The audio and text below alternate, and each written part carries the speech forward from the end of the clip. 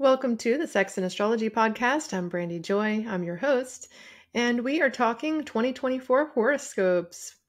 And right now, we're going to talk about Scorpio. So, if you're a Scorpio, whether you have a Scorpio rising, a Scorpio sun, or a Scorpio moon, it really doesn't matter because this will have some application to your life journey this year. All right, so Scorpio, especially if you're a Scorpio rising, this would be the most accurate. But Scorpios, we have Pluto going into your fourth house this year. So Pluto, it takes about 20 years to transit a sign, right? And it's going into Aquarius on January 20th of 2024, which means it's going into your fourth house of home and family. And also your inner child, your inner emotions and stuff like that. So Pluto going into Aquarius, it means that it is leaving your third house. That's been going on since 2008. And the third house has to do with learning new skills, being a better communicator, also siblings and neighborhoods and short-term travel. So you've had Pluto going through your third house since 2008, and now it's going into your fourth house of home and family. So this will be a time over these next 20 years from 2024 to about 2044, where Pluto's influence will be about your emotional renewal. And also it could be about just attachments to family, to home. It can be about going through endings and beginnings in those areas. It can really trigger a lot of transformations in your family dynamics.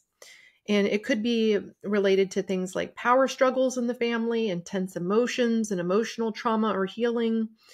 So anything that needs to be released in terms of your family patterns that no longer serve you or your family are going to come up. The fourth house also represents your home. So beyond the family, it's also home. So this could be a restructuring of your home environment.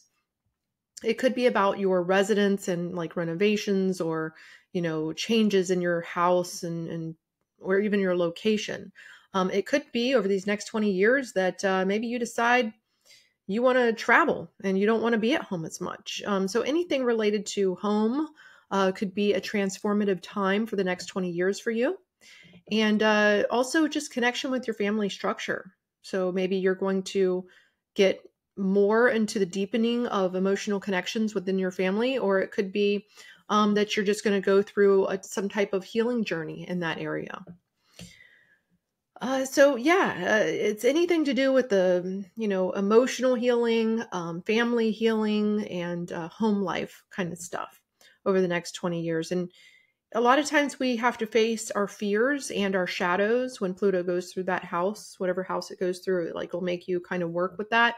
So if you're thinking about doing some deep emotional cleansing, this would be a good time to start doing that, working on emotional release work. I love Tantra for emotional release work. It's something that I teach. I do workshops and retreats on that and stuff. And that can be very, very detoxifying and very just liberating. It's wonderful. That's what Tantra means, is liberation.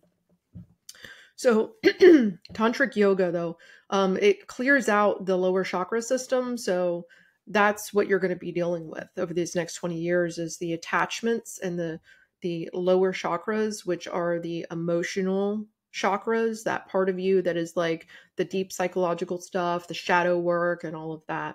So you're going to be going through an intense journey over the next 20 years of emotional cleansing and healing and working with home and family stuff a lot. So anyways, let's move on to your next teacher, Saturn. So Saturn is the teacher of the zodiac. Saturn will be in your fifth house. Wow, it'll be in your fifth house this year. It's already entered in March of 2023, and it will be there until May of 2025. And so your fifth house has to do with your creativity, your romantic life, and self-expression. So this is the area where you express and create. So it also has to do with children as well. So when Saturn goes through a house, it teaches you, it gives you tests and challenges in that area. And so Saturn's influence in your fifth this year and the past almost year, it's been teaching you probably about maybe refining an artistic skill. It's the house of joy and pleasure. So it's having you kind of become more structured and disciplined, or refining that area of your life. So maybe focusing a little bit more on, you know, serious romantic commitments instead of just, having fun with them even.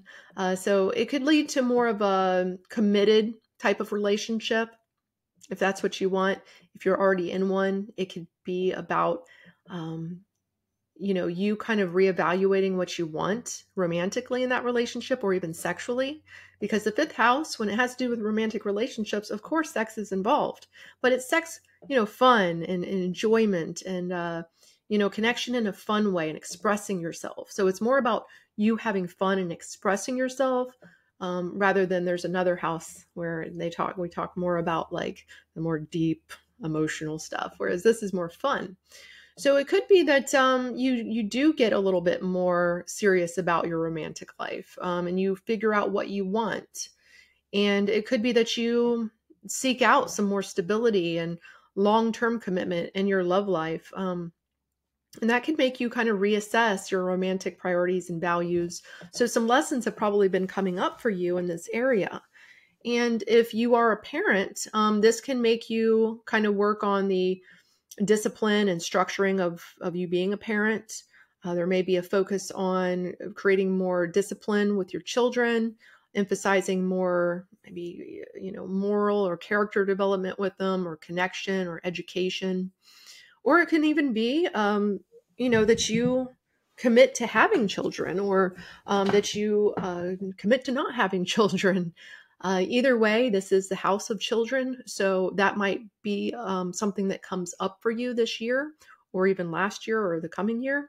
But it's a theme, right? Anything that you create, right? And children is something, they're something that you create and that you have fun with, and their joy and stuff like that. Also, the fifth house is associated with fun and hobbies. So it could help you to establish a little bit more structure and become more disciplined in your hobbies even. So let's say that you are in martial arts or dance, or, whatever kind of hobby you might have, gaming, and you really want to get good at it. And so it can make you actually become more structured and disciplined, so that you do develop that skill a little bit more, that fun hobby skill a little bit more. Maybe you do art, whatever it might be. And it's the house of creativity. So it's a good time to overcome creative blocks. And you might have some creative blocks during Saturn transit. So you might have to face those limitations and those blocks, and develop more of a disciplined approach and more structure in that area, and learn some things about it, because again, Saturn is the teacher. All right, so let's move on to the eclipses. So the eclipses, they happen in 2 seasons a year, right? Usually we have 2 eclipse seasons, and we just had one eclipse season in October of this past year in 2023. And now we're going to have another one come up in March and April. So the one that happened October 14th of 2023, that was in Libra. So it was in your 12th house. Okay. So that eclipse that happened in October, I want you to go back to October and think, what was the theme of October? What was happening to me in October? And this was a new moon solar eclipse in Libra at 21 degrees in October. So this is in your 12th house. So when an eclipse happens in the 12th house, it brings about like a lot of change and illumination in terms of spirituality and hidden aspects of the self, your unconscious. All right. So when the eclipse hits you in October, go back to that and think, okay, was there anything spiritual, like any spiritual stuff happened to me, or awakenings in that area? Or was it like that I found out secrets or hidden things? What happened to me in October? Because that theme is going to come back up at the end of March and into April. You might have a heightened connection to your unconscious mind. Going into trance might be easier for you. It could be that all of a sudden, like the eclipse, like brings you some crazy dreams that have a lot of meaning for you. You could go through a time of like releasing some unconscious patterns, some imprints that are kind of stuck in your mind that you need to clear out. Because eclipses, they are like, when they hit, they transform, they illuminate, they kind of go, hey, this is what you need to know. Realizations and stuff happen. And, this can help you to confront and release limiting beliefs, fears, unresolved issues that have maybe been in your unconscious that you're not dealing with. And it's also, very much about your spirituality and dreams and psychic experiences and intuition. So I always tell everybody when they have something going on with the 12th house, you want to do a lot of meditation work. You want to go into trance as much as possible, because this is going to be a time when that is going to be so important for you. That is going to be the time where now things are going to come through so much easier for you to kind of get connected to your higher self and go through awakening and everything. So it's like an intuitive awakening time when the eclipse hits your 12th house. And you could have a lot of psychic experiences. You could develop a better connection with your high self. And it could also, just lead to more of a conscious awareness of your own inner workings. So it's going to, that's going to be your next chapter coming up. It started in October of 2023, and now again in March, it'll be March 25th of 2024. We'll have a Libra eclipse at 5 degrees, and that will be in your 12th house again, right? So it'll be like the next chapter of whatever was started in October. And then on April 8th, we're going to have another eclipse, and that one will be in Aries at 19 degrees.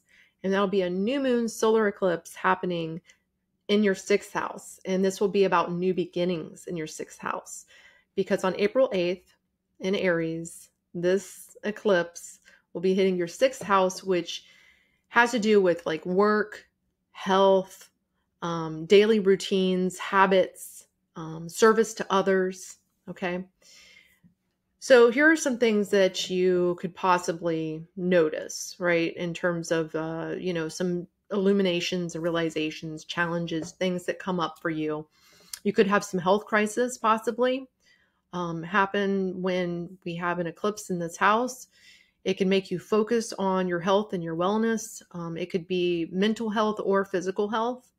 It could also be that it triggers some changes in your work life and your career, because your 6th house has to do with your work life, your day-to-day living, and could involve like job opportunities or shifts in your responsibilities at work, reevaluation of what your goals are in your profession. Also, your daily routines, right? Your habits, your schedules, those things could be illuminated for you to make shifts if you need to, especially if you are stressed. If you are stressed in your day-to-day routine or your work life and stuff, that will definitely come to a head for you during an eclipse season. So just be aware of that. And finally, service to others is another important one. So you might all of a sudden have like a calling to, do volunteer work or to help people more in your career. It could be that you are a healer, somebody in the healing or service path. And so that just becomes illuminated in some way. But it may really just increase the awareness of your work-life balance, right? So we all get a little bit too caught up in work sometimes. And so that might be a focus, is like getting that balance under control, your work and your personal life balance. And then finally we have, after that happens in March and April, we'll have the other eclipse season come in September and October of 2024. And so on September 17th, we're going to have an eclipse in Pisces at 25 degrees. And this will be in your 5th house, and it will be a full moon eclipse in your 5th house. All about those relationships, right? So when an eclipse happens in your 5th house, it brings about like changes and shifts in your, realizations in your area of romance, dating, creativity, expression, and even your children's life. Okay. So there could be an illumination, right? You have Saturn going through there, right? There could be an illumination of, um, renewal in your creative endeavors, more inspiration all of a sudden, a surge of new ideas or artistic projects might happen. You might realize a passion that you didn't know about before. So the eclipse is all about like, just like illumination and realizations and changes and shifts. So it could be a new beginning or a new ending for you in terms of your romantic life. There could be a shift in your romantic relationships. You could go through some personal growth there, some realizations. It also could be that you decide or you want to explore more about your children or having children. It could be a change in your family dynamics with relationship with your children in some way. Maybe they go off to college, or maybe you end up living together again, or something like that might happen. And finally, we have an October 2nd eclipse in Libra, 4 degrees, and this will be a new moon eclipse in your 12th house. So another chapter will happen in your 12th house of spirit. So just be aware that October 2nd, you'll have an eclipse in your 12th house again. So remember last year, October 2023, you had that 12th house eclipse, and then in March, you'll have another one, and then again in October of 2024. So each one will bring a new chapter to that area of your life. All right, so finally, I want to talk about Mars retrograde happening, and that's a little bit more of a negative, but then we'll get into something positive here at the end. So on December 6th, at the end of the year, we're going to have Mars retrograding until February 23rd of 2025. So from December 6th to February 23rd, Mars retrograding, and that will be in your 9th and 10th house. So this is in the signs Cancer and Leo. When Mars retrogrades, it causes people to be a little bit more agitated and reactive, especially in the area where it's going to be going through your chart. So for you, it's going to be going through your 10th house of career and public image, reputation. So it could influence the Mars retrograde could make you a little bit more agitated at work, or, working too much and feeling stressed and agitated. You want to be careful with that. You don't want to usually get into conflict during a Mars retrograde if you can avoid it, because Mars retrograde will cause people to prolong conflicts because the retrograde happens for a few months. And so you might think, oh, this is just going to be like, a quick issue, and then it becomes like this big blown up ordeal. So just be aware of that. And this will be in your house of career and social reputation and public image. So it could, even filter into your personal relationships and business partnerships quite a bit. So be aware of that. And that agitation at Mars retrograde. And then it will also be going through your 9th house. And so that, it could be that you're reassessing your philosophy in life, like what you believe and your ideologies and stuff. And you might like kind of go within and start really reevaluating things and what you believe. And also it could encourage educational pursuits as well, especially higher education, because 9th house rules higher education. You might start reconsidering like academic goals or courses of study, seeing if like these types of things align with your life path, and kind of reevaluating those things as it retrogrades, because Mars is like ambition, and it has to do with like you using your power and doing what you want to do and going forward. And so when it's in a house like the 9th house, it's like you start reflecting in that area a lot. It can also create delays though. So just be aware of that. And that's the house of travel. So Mars retrograde can introduce like delays and obstacles in your travel plans. And there might be some disruption in your traveling, or a reevaluation of like the timing of a traveling plan that you have, or something like that. So anyways, it can also bring up legal matters and a reevaluation of legal issues. And so it could involve ongoing legal cases that you might have, or contracts, or decisions related to, the legal area in, your world. So hopefully, though, it won't be like a bad thing. It will be more like a closer examination of the details and stuff. All right, so let's move on to the positive aspects. So in 2023, in August 28th, 2023, we had Uranus turn retrograde. All right, so Uranus has been in Taurus for about 5 years. It'll be there for a couple more years. And Uranus is like revelations and shocks and sudden changes and opportunities and things like that. It's just like shifts, right? It's very electrical Uranus. That's how we kind of look at it. So Uranus has been there for about 5 years in your 7th house. And so you've probably been having a lot of shifts in your life in your 7th house. And that can be, that you've gone through a lot of relationships right now lately, or maybe, the dynamics of your relationship have shifted. Maybe you're realizing things about your partner if you're in a relationship that you didn't realize before over these past few years. You could go through a divorce, or, all of a sudden something could happen and you go through you meet somebody new. I mean, you just never know. Like Uranus is a wild card in a lot of ways. And that's been going through your 7th house relationships. Now, August 28th of 2023, it went retrograde, and it'll end that retrograde. It'll finally complete it January 27th, 2024, this month, thankfully.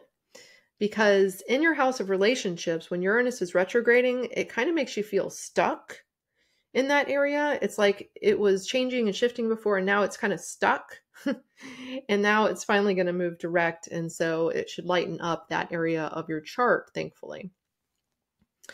Now, Jupiter is also going through your 7th house. So you have Uranus, which creates all these changes and sudden developments and stuff, and sudden changes and shifts and shocks. But then you have Jupiter, which expands things and creates luck and opportunities.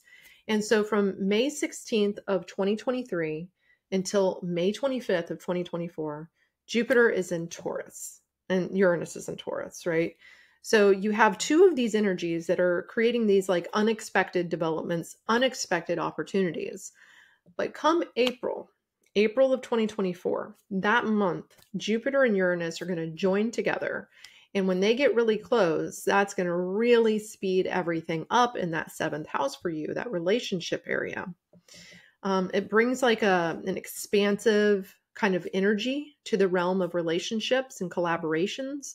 So this has to do with your business partnerships, your marriages, your long-term partnerships. You could have unexpected, exciting relationship opportunities. It could be business again. It could be romantic, partners. And also it will, give you the opportunity to maybe explore something different than you have in the past, like unconventional approaches in your relationships. And it could be that maybe you seek out more freedom in your relationships. So there's a lot of different things that could happen. It's a bit unpredictable, but usually it's just like, opportunities and luck and expansion in that area. It's not usually a bad thing. I mean, it could be. I mean, if you look at it that way, like, for instance, I remember, I think it was Jupiter was going through a friend of mine's 7th house years ago, and she ended up going through a divorce. And you would think, oh, wow, why would the planet of luck and opportunity make you go through a divorce? That's a bad thing, right? But no, I mean, divorce can be a good thing if it's a bad relationship. So you see, you could see it as, oh, it's a bad thing sometimes, but sometimes it's actually a good thing when it comes down to it. But anyways, there can be a lot of breakthroughs when you have Jupiter and Uranus together in a house. There are a lot of breakthroughs in that area. So hopefully this will be good, and you'll have a lot of growth in your relationship house and a lot of expansion, a lot of opportunities there. But if you want to learn more about love and intimacy and in astrology, I have a free guide, a free ebook actually. You can check it out on my website at brandyjoy.com. You can download it there for free. And I hope you'll join me next week for another episode of the Sex and Astrology podcast. So thanks so much for joining me and have a great week.